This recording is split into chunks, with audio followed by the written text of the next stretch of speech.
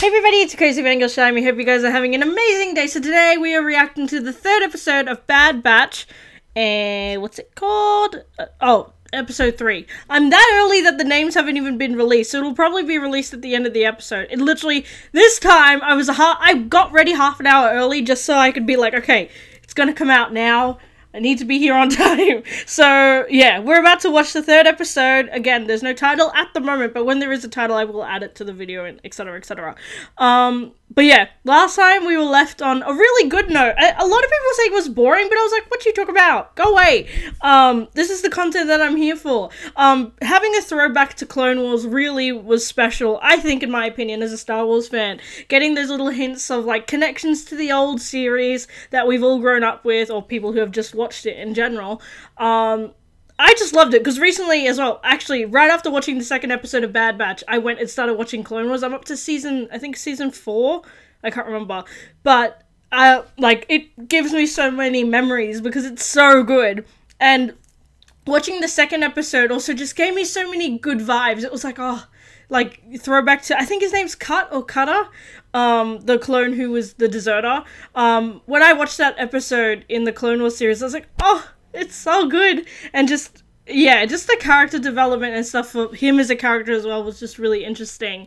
And then, again, people talking about, like, you know, the fact that, Rex was there, but then there was no mention of Ahsoka. So is Ahsoka with him, or has she gone already, like, on her own mission? That's something that I guess we might find out throughout the rest of the series. And also just the fact that Rex was there. That means that, you know, not that he's close by, but he was there. And just, like, it shows that we might see him, maybe. I mean, it's a possibility. Other than that, I'm super excited for this next episode. I know that there are promos coming out, but I don't watch the promos just because I always want to go in blind. I don't want anything, because like, I feel like, because they're half-an-hour episodes, I'm like, I don't want to know anything because it goes by so quickly. So I'm like, I'd rather go in blind than have any details. So I've been staying off the hashtag, staying off the, like, YouTube. Especially when I see anything to do with Bad Batch. I'm just like, nope, I do not want to see it. Take it away from me because, like, I don't want to watch it. But anyway, we're going to jump straight into this. And yeah, I'm super excited for this next episode. So let's get into it. But before that, please remember to like, subscribe, and comment if you enjoyed this video, but also keep up to date with all my other reactions to more TV shows, movies, and video games. So without further ado, let's jump straight into it. Hit me again. Well, that's all for now. Rations are low. You can have mine. Hey, Omega doesn't even have a place to sleep. You want to take her food too? Aww. Don't be mean to Wrecker. Oh, Hunter's so protective of her! Besides, the shipwide diagnostic report indicated no critical systems were compromised. Oh! You sure about that, mate? We're gonna die, we're gonna be fine, we're gonna be fine. Wrecker. Crash landing. What? That's Crosshair's weapon kit. Oh. Fine. It's worth noting the possibility that Crosshair's actions were influenced by his inhibitor chip. It can do that? May I present our first elite squad? Oh shit. Top soldiers from across the galaxy. Imagine more squads like this being trained by skilled clones. Together, they would make a formidable army. Partnership. Shit. So this is how they got rid of the clones. They got the clones to teach the humans how to do the shit, and then they got rid of them. Okay. Very interesting.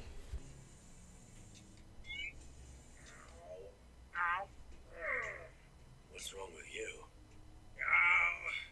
I must have hit my head in a crash. The capacitor's in place, but other Oh, Wrecker hit his head? something's Is he gonna... No, please don't. Oh god! The capacitor's gone. And that was our last one. Oh, my mom's so cute. She's like walking past the window. What I see tremendous value in. A tangible test is in order. We need to see them in action. By all means. Send the clone and your recruits to Onderon. I want Sorgarella's camp found and wiped out. Let's see if they can succeed. Oh, they're going after Guerrera. Oh, the Prime Minister isn't happy about that. I wonder if he tries and helps. It seems like the Kaminoans are like, because of, wait, just pausing quickly. It seems like the Kaminoans are more like, they're trying to keep, you know, that investment of the clones there. Because that's why they're so famous, is because the Kaminoans came up with the clones, and not came up with the clones, but they were the ones who, like, helped produce them. And that's why Camino even, like, that, like, the creation of the clones, like, that station is there because, like, they like, perfected it and made the clones. So, if they lose that, then they lose a lot of money, they lose, like, that sort of, like, greatness to their name of being Kaminoans. I hope their morals are good to protect people, but at the same time, I'm not sure, because, you know, we have seen in the Clone Wars that Kaminoans only do it, you know, for the money, and they also just create weapons and, like, create the clones for war. So I'm not sure, but yeah, I just hope they have good morals, including the Prime Minister and that other female Kaminoan. You shouldn't be angry at him. He can't help it. I'm angry at myself. We don't leave our own behind. Then we'll find a way to get him back. Oh, cuties. Tell me this, clone. If you all are so efficient, how come the Empire's scouting soldiers like us? Wait, Sounds to me like it's time for a change. is that the voice actor who plays Anakin? It just sounds like a deeper version. Is that him? It sounds like him. I need to look that up after, but that sounds like Anakin. That's why I was like, wait a second. I'll check after. Oh, what a transition! Oh my god, that was great. Oh. Oh no, please. Wake up! Oh, is she gonna go after her? Oh no, Omega, please. Then you're of no use to the Empire. What are you doing? Guerrera's fighters are dead. These are civilians. We should bring them in. Those weren't our orders. Forget our orders. This is wrong. Oh.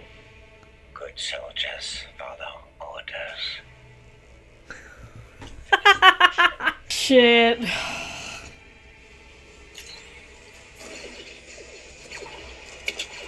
Oh my god. That is the reason why clones, especially in this case, after Order 66, are perfect to execute orders. Yeah, it's going to be interesting, because we have seen examples where soldiers sort of, like, come to their senses and realize how bad the Empire is, and just how they don't actually care about their soldiers. We saw this in The Mandalorian Season 2 with Mayfeld, or Mayfield, I can't remember his name, but we did see that in Season 2 of Mandalorian, and it's so interesting to see both sides of the spectrum, and this is why I was so excited for this show, so we would see both sides of the story, especially post Order 66, so yeah, I hope we get to see more of that sort of, interaction between soldiers, etc., or like that sort of like, if they're compliant or not to obviously follow the rules. That's going to be interesting. Damn, this is like a horror movie. I don't like it. Well, the animation looks so good though. Oh, he's gonna track her. Uh-oh. Oh, it doesn't like the light? Oh, is it blind? Oh, it takes energy or something, I think. I've got the pass. Oh. If Rampart has his way, conscripted soldiers will make clones obsolete. I fear for the future of our operation. They are Kaminoan property, and we only need one. Our survival hinges on it. So they're gonna try and make another version of the clones. Interesting. Oh, they cleared out the room. Oh no, Crosshair. I honestly feel bad for him. What's Wrecker been up to? Did he make a bunk room for her? It's your own room. Wrecker! big sweetheart. Aww. Ah, so good. That's very wholesome. Yeah, this episode was, I think people will, after watching it, I think people will think it's all over the place, but I thoroughly enjoyed it. There was different themes sort of like running through it, and I enjoy like episodes that sort of have different running themes that I feel are going to continue throughout the series. So I really enjoyed this. Obviously, again, there's that connection between Hunter and Omega, sort of her looking up to him as not even a father, but more as a mentor. Like, a lot of people have been saying, it's so cliche that there's a father-child trope again, and it's like, dude, it may not even just be that. It may just be, like, you know, a mentor to apprentice sort of figure. It's not technically parental. I love the relationship between Hunter and Omega, but I also really like the relationship between her and the other clones, especially because we can see that I feel like Tech and Echo are the ones who are still a little bit awkward with her, just because I guess, like, again, they're not used. Well, Echo has been around a lot of kids, I'm pretty sure, from memory. Like, when he was, like, in the Clone Wars. But I feel like there's still a little bit of awkwardness, so I guess they're the ones that need to sort of get a little bit closer to her. But with Wrecker, such a big, like fluffy bear. He's so sweet. And I'm a little bit worried about him because he knocked his head, and it was continuously hurting throughout the episode. So I'm wondering if that might have, like, effects later, especially because Tech was working on that little piece of gear to sort of scan inhibitor chips. So I'm wondering if that's going to come in later, whether it's Wrecker or another member of the Bad Batch, or even Crosshair they come across and they see the inhibitor chips and, like, how that's affecting them. I'm excited to see that. That's going to be really interesting, especially because now it's getting interesting with Crosshair's side of the story, because we're getting to see what's going on. So obviously there's this new level of troops coming in that are just normal humans, and that's really interesting. I think they're called, are they the Death Troopers? No, Death Troopers? No, Dark Troopers are the ones we saw in The Mandalorian. I think these are Death Troopers from my memory. You guys can correct me on this, I don't know all the names, and, you know, I'm not invested in that sort of area of remembering of the names, so if you guys could help me with that, I would appreciate it. But from what we can see, obviously Crosshair is becoming a leader of this group, and, you know, he doesn't take no for an answer, as we did see with that particular soldier. Again, going back to Crosshair, we can see, like, sort of like the difference between him versus, like, human troopers, and yeah, there's obviously that level of, like, where there's that humane part of being a soldier comes in, where it's like, do we kill the civilians or not? And with Crosshair, he doesn't care, like, especially because we saw this in the first episode. He didn't care if they were normal people or soldiers. He was willing to kill anyone, and that's the frightening aspect of these clones now after Order 66, is because now they don't care. They're willing to kill innocent people who aren't even involved with the war, and just get rid of them. It's so sad. And that's the thing with Crosshair now too. Like, even though we did see this in the first episode, it's sad now because now it's becoming something he's going to teach to other soldiers. So it's terrifying. It makes me really, really sad, just because, like, that whatever humane or humanity that was left in him is now gone. And yeah, now it's really worrying, especially because now that's being taught to other, like, human soldiers.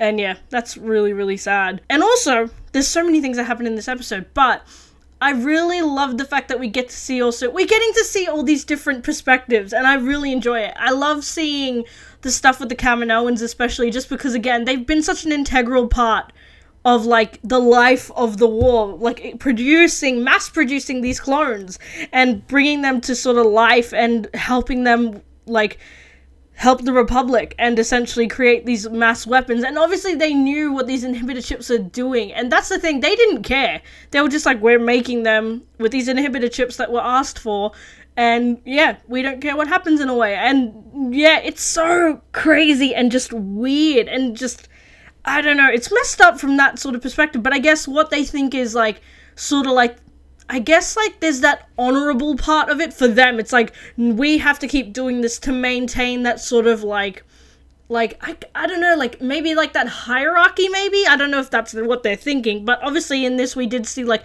we need them to sort of maintain, I guess, their importance in the war, or maybe their importance in this new empire. So it's really interesting. I find that the most interesting part, apart from, like, you know, the stuff with the Bad Batch, etc.